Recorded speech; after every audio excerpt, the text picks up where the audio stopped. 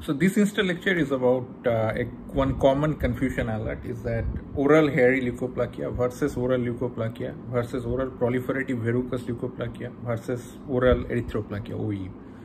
So these are the four commonly confused terms are there: oral leukoplakia, oral proliferative verrucous leukoplakia, oral erythroleukoplakia, and oral hairy leukoplakia. So when you're looking at this commonly confused four terms, the first thing is to rule out the one which is odd. The odd means that out of these four, among these four, only one is usually not considered a pre-malignant lesion or potentially malignant lesion. And that one is oral hairy leukoplakia, OHL. It's typically seen in immunosuppressed patients like AIDS patient and associated with Epstein-Barr virus. And oral hairy leukoplakia, which is typically seen in immunosuppressed in the lateral side of tongue, it is not considered a pre-malignant lesion. So we can rule out this one first or exclude this first among the four I discussed, which is commonly confused. So now three remains. One is oral leukoplakia, oral proliferative verrucous leukoplakia, and the oral erythroplakia. I start with oral leukoplakia. So leuko means white, leukocyte means white blood cell, leukorrhea means white is discharge. So similarly, leukoplakia means a white patch which is typically seen in the oral mucosa, and it is considered a oral potentially malignant disorder. It is considered a pre-malignant lesion, and it's quite common actually, particularly common in the smokers and among alcoholics. Now, what is the risk of this oral leukoplakia? That you need to do a biopsy and you need to check for presence of dysplasia. And the risk is that this oral leukoplakia could turn into eventually, there's a possibility, into squamous cell carcinoma of the oral cavity. Particularly what kind of squamous cell carcinoma of oral cavity? Because there are two kinds of squamous cell carcinoma of oral cavities there. One is called keratinizing, another is called non-keratinizing. The one which is associated with oral leukoplakia is the keratinizing small cell carcinoma, which is usually not associated with the human papillomavirus. If you read about oral cavity squamous cell carcinoma, you'll be getting that there are two types. One is keratinizing, and that is non-keratinizing.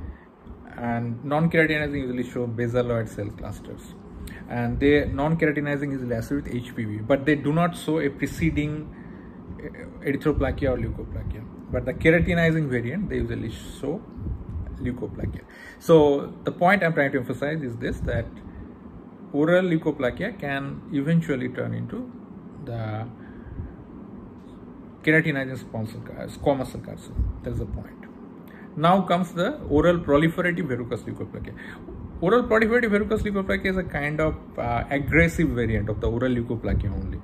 So this is a subtype of oral leukoplakia, and that carries even a higher risk of malignant transformation. Oral proliferative, they appear like warty verrucous appearance, they say. And if you look at the classification of an oral leukoplakia, there is called homogeneous and non-homogeneous. Homogeneous means the entire white patch, they look quite same, which cannot be scraped off, and it's usually look entirely same. Homogeneous means you can think like a fruit bowl where entirely it is filled with, let's say, apple.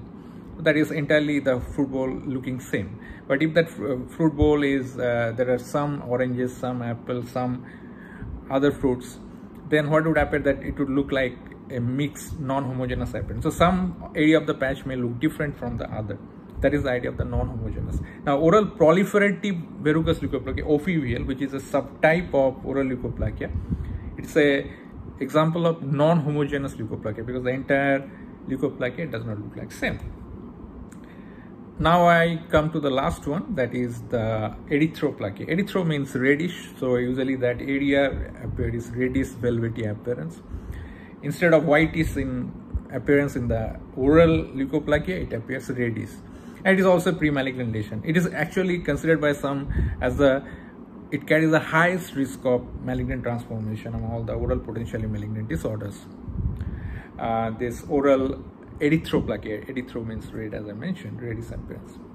And oral erythroleukoplakia also you need to, that carries the same kind of risk factors, that is smokers and also the alcoholics. It can also have to do with HPV, human papillomavirus. And you also need to check for dysplasia in the biopsy because, as I mentioned, it carries a very, very high risk for malignant transformation. That is the oral cavity squamous cell carcinoma.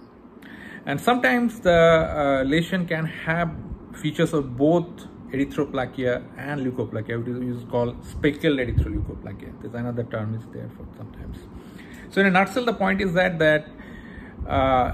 these are the patches which usually appears whitish or reddish. So there are 4 terms are there. One is oral leukoplakia, oral hairy leukoplakia, oral proliferative verrucous leukoplakia, and erythroplakia, oral erythroplakia.